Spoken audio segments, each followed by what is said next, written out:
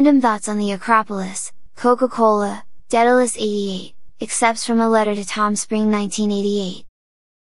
By Stephen Delorier is read by Phobos. And so it seemed, on that particular evening, the lights of the Chrysler Building, and the Empire State Building, were surrounded by a pink halo, to no avail.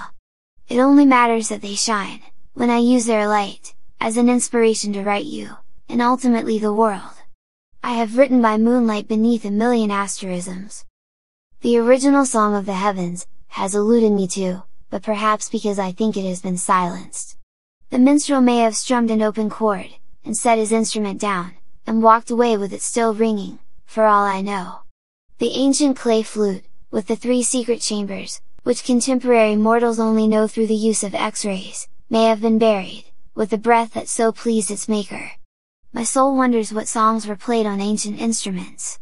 Nobody gives a shit about melodies that were sung thousands of years ago. You know Tom, I used to infrequently frequent, one Fiddler's Green, a coffeehouse dedicated to the preservation of ancient music.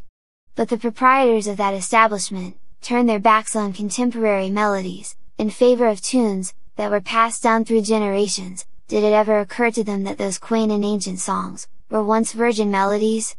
As it was said by Walter Matthau in the movie, a new leaf that were, keeping alive a tradition that died before you were born.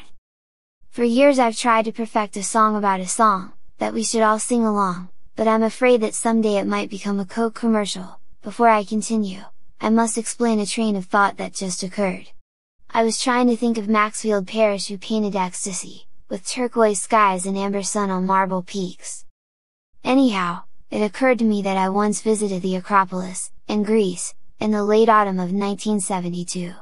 At that time I looked through the coin-operated binoculars, at the city, determined to find somewhere upon the hazy horizon, a word or symbol of Coca-Cola.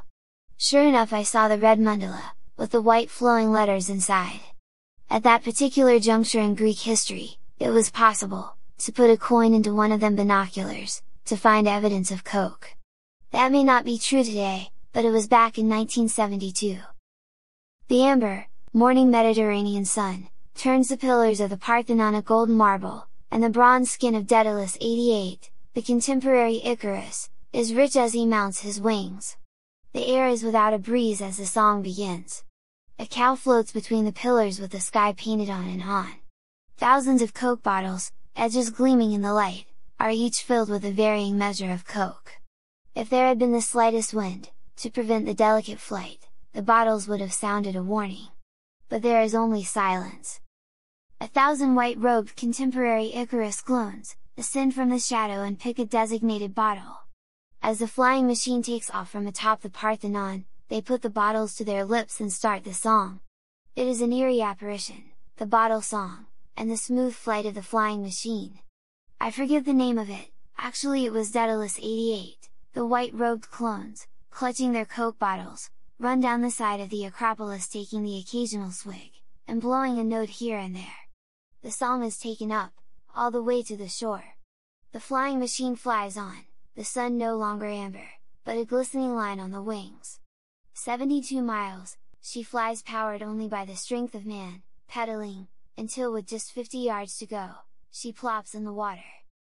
For effect, when I create my Grecian masterpiece of the flight of Icarus, I will cast my red-haired buddy and 1,000 red-haired lookalikes to star in the production. Unless, of course Tom, you consider yourself too unique to have 1,000 lookalikes. Bye for now, Stefan. Postscript, sad is the flight of Icarus, who fell before the sun. Although man has hit the ground, his fall has just begun.